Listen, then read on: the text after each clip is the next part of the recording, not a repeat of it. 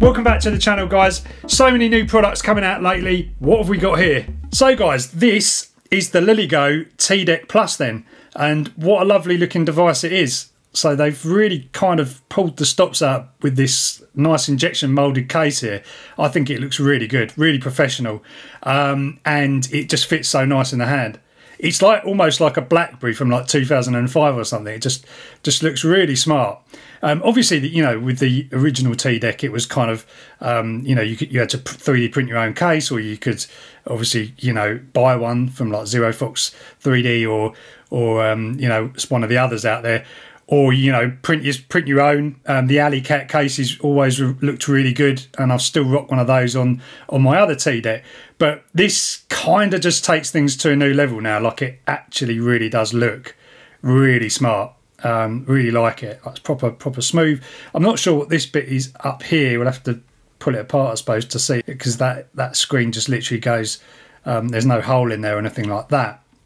But yeah, it looks really nice. You've got an exposed GPS, or say that it's just a UART really, but I think the GPS is connected to this. So yeah, this has GPS built in and a 2000 milliamp hour battery, and they're managing to fit all of that into something quite slim. I mean, shouldn't be any surprise, because you can do that with smartphones. There's a hell of a lot more inside a smartphone than there is one of these devices, but nevertheless, for something that's retailing for, it is what, let's have a look on their website. It is going for $70, $71. It is obviously a development device. It's not, you know, like meant to be a completely finished product.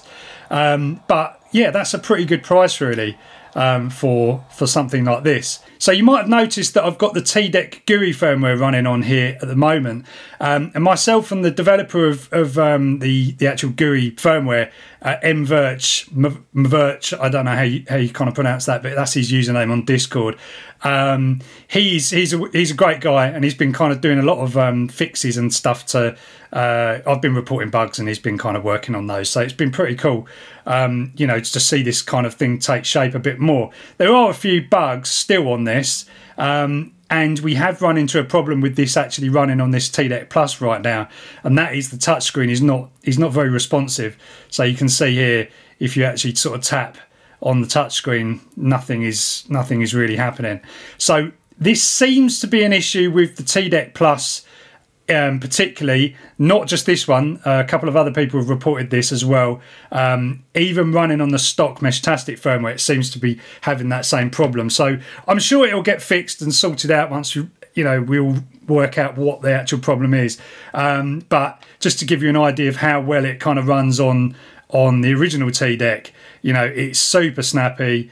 You know, everything kind of works really well. It's still not kind of, you know, end user firmware, and it does crash sometimes. There's quirks to it, but generally, you know, it's actually working pretty well. So the other difference I did notice about this device and the T-Deck Plus is the screens are slightly different. Can you see they're both on the same brightness? And maybe if I can get it to go into the actual you know, node list, then you'll see what I mean. But there's a slightly different hue to this screen on the original, which is a little bit more colder, like blue looking, but I'll show you what I mean. But it does seem brighter. This one definitely has a slightly brighter screen. The device is completely usable when you use the like sort of trackball thing in the middle, but that's sort of, you know, less than ideal.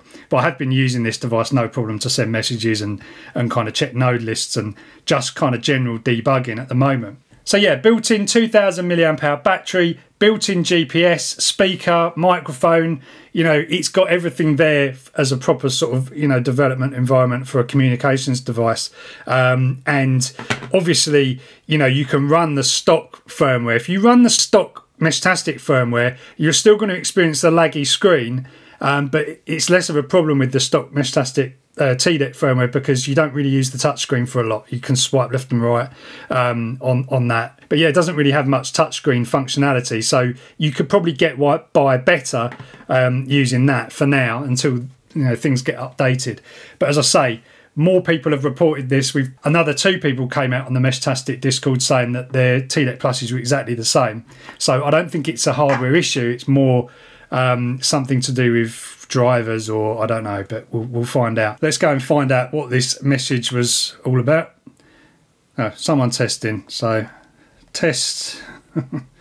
Okay, and we'll send that out. So yeah, you might have noticed, obviously, this hasn't got an external antenna. They've done a built-in antenna on this, which I've yet to have a look at. But you have got two cutouts on here for SMA. I'm not sure what this smaller one is. Maybe that's for... what's the smaller connector that you can use for these? But anyway, that's might be for that. I don't know yet.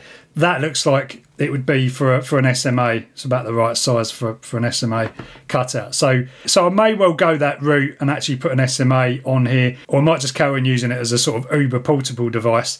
We'll have to see how the internal antenna kind of performs. The test that I've done so far, it doesn't seem too bad actually. If we go to my node list, I can probably show you. Yeah, so it's reporting -43 from a node that is actually just above us, which is a Yagi, and it's not even pointing towards me, obviously. So that isn't terrible. I wonder what it is. Wonder what it is on this one. Yeah, see, there is a difference. This one's showing -26. So that's a difference, and this is a good antenna as well. I've tested this out, and it's a pretty good antenna. Other things to note about this initially, if I just kill the lights in here, it's not going to make a lot of difference. But if we just put the backlight on for the display, you can see there, this one is noticeably brighter. It almost looks a little bit like, almost like the battery's going a bit flat, but it's not.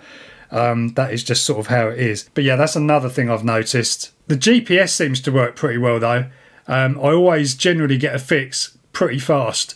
So that's good.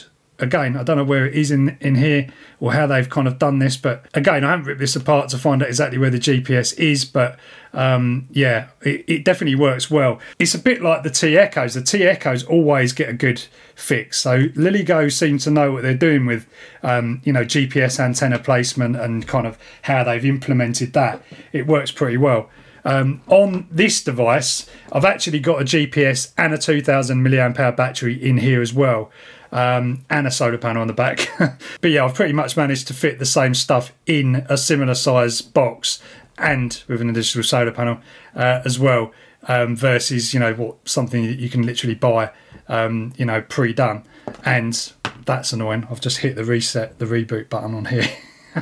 So to avoid that annoying scenario, doing that in your pocket, you might have to remove that or 3D print something that's a little bit flatter. So all in all, a really cool device. I really like these standalone. Look, there's another message coming for this. Mesh is really busy today. Yeah, I really like these standalone devices because I've always been a fan of kind of, you know, moving away from the smartphone in these projects because, you know, who wants to use a smartphone? You use it for most of the time anyway. It's good to just get away from it and do something different sometimes. But also in an emergency situation, these devices, I mean, this one with the solar panel on, you'd be surprised. The ESP32 stuff is starting to get really interesting. The optimization for the power managing and handling has really come a long way. Do you remember, like in the early days, we had the T-Decks and they just smashed through a battery so quick? Well, nowadays, like if you run one of these things in client mute, this runs for like 2 days or something. I mean, I don't quite know how.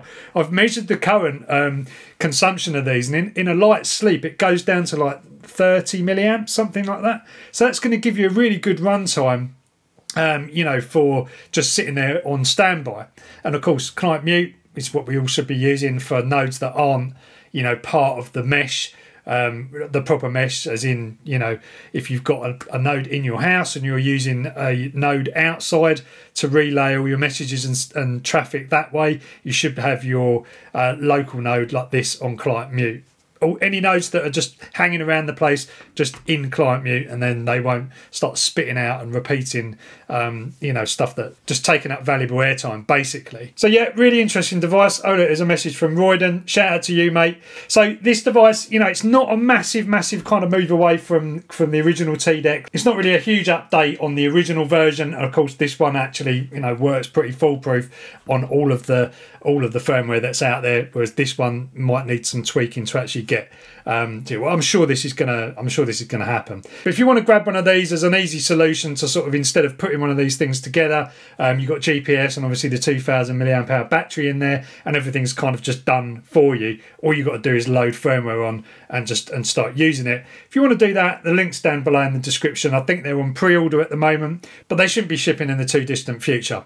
That's it for this one. I'll save the teardown for another time. I know you guys probably want to see it, but yeah, it's Friday. It's time for a beer. Catch you next time.